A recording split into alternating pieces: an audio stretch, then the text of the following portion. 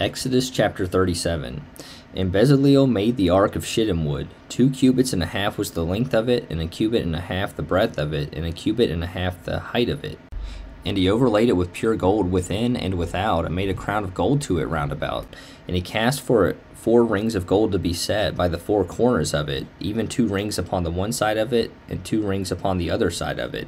And he made staves of shittim wood, and overlaid them with gold. And he put the staves into the rings by the sides of the ark to bear the ark.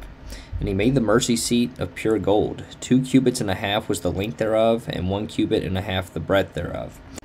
And he made 2 cherubims of gold, beaten out of one piece made he them, on the 2 ends of the mercy seat. 1 cherub on the end on this side, and another cherub on the other end on that side. Out of the mercy seat made he the cherubims on the 2 ends thereof. And the cherubims spread out their wings on high, and covered with their wings over the mercy seat, with their faces one to another. Even to the mercy seat were the faces of the cherubims. And he made the table of shittim wood. 2 cubits was the length thereof, and a cubit the breadth thereof, and a cubit and a half the height thereof. And he overlaid it with pure gold, and made thereunto a crown of gold round about. Also he made thereunto a border of an handbreadth round about, and made a crown of gold for the border thereof round about. And he cast for it 4 rings of gold, and put the rings upon the 4 corners that were in the 4 feet thereof. Over against the border were the rings, the places for the staves to bear the table.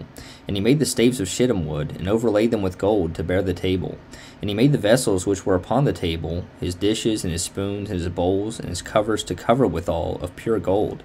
And he made the candlestick of pure gold. Of beaten work made he the candlestick. His shaft and his branch, his bowls, his knobs, and his flowers were of the same. And 6 branches going out of the sides thereof, 3 branches of the candlestick out of the one side thereof, and 3 branches of the candlestick out of the other side thereof. 3 bowls made after the fashion of almonds in one branch, a knop and a flower, and 3 bowls made like almonds in another branch, a knop and a flower, so throughout the 6 branches going out of the candlestick. And in the candlestick were 4 bowls made like almonds, his knops and his flowers. And a knop under 2 branches of the same, and a knop under 2 branches of the same, and a knop under 2 branches of the same, according to the 6 branches going out of it. Their knops and their branches were of the same, all of it was one beaten work of pure gold. And he made his 7 lamps, and his snuffers, and his snuff dishes of pure gold. Of a talent of pure gold made he it, and all the vessels thereof.